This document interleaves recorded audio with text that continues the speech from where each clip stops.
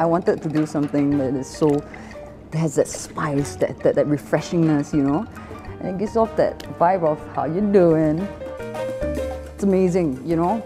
We draw a lot of inspiration from old classics, and then we bring it together with kind of like the neighborhoods of New York, and obviously paying tribute to the House of Astor. I mean, it's all about drawing back to classic, you know, classic cocktail itself.